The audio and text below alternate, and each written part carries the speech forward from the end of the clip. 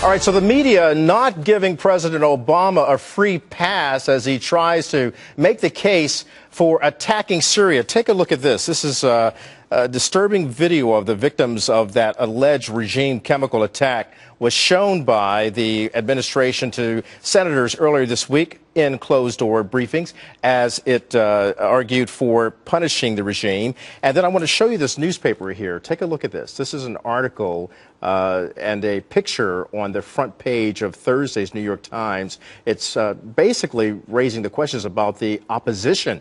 Who can we trust there? The regime shows freedom fighters, or they're actually regime fighters, and they were executed.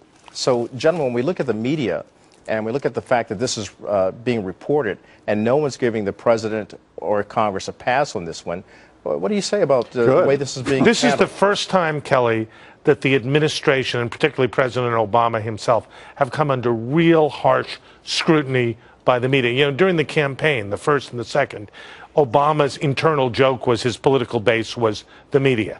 That's no more. Times have changed. Okay. Pat? Well, I think what we're seeing here, and this is the reason the public doesn't trust anything the administration is saying.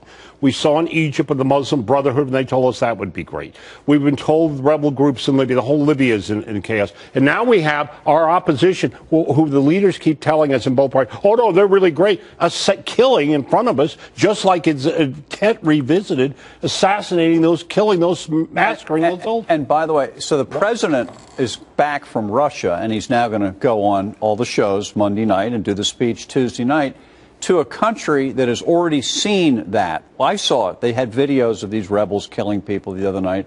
No one's in favor of any of this thing. And the president, it's too late to turn this thing around. A year ago, look, he should have done it if he was going to do something. Well, there are people who argue that even if he did something a year ago, it might have been too little, too late. But if you had a policy, maybe not. Yeah, and there is no policy, Kelly. Well, let's talk about something else that you were pretty miffed about, and that was Senator Dianne Feinstein and her response and what it shows about the tenor tone and tenor of American politics. Let's listen to Senator Dianne Feinstein responding to a question. There's no question. What's coming in is overwhelmingly negative. There's no question about that. But you see, then they don't know what I know. They haven't heard what I heard. And I like to believe now, after 20 years, that I have some skill in separating the wheat from the chaff in this thing. So, gentlemen, how do you respond to what she is saying? We are. Kelly, well, she's classified information. The one thing that we know about politics is that when politicians say, I know better than you, or I have more information, that really, really angers the American people. And in this case, there's been not a scintilla of evidence presented to suggest that we have a strategy, a plan, or a way to deter the Assad regime. That's why this is so damning. And it's the same voices on the NSA saying, we get to see the stuff, trust us, it's all right, and the country is saying no. That was the precursor for what we have now. The country's attitude is, we are not being told the truth, and we don't buy this. We got to wrap, John, real quickly, final word. We're not going to be able to see it, but John McCain, the leading advocate of strong military action consistently in Syria, he got an earful at a town meeting the other night.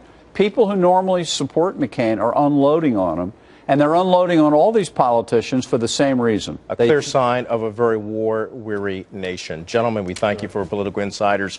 You can get more from the Political Insiders every Monday at 10:30 a.m. Eastern, live at live.foxnews.com, and they will be back here next Sunday. Make sure you check them out, and you can also follow them on Twitter at News Insiders. Thank you so much, gentlemen. Thank you. Thank you.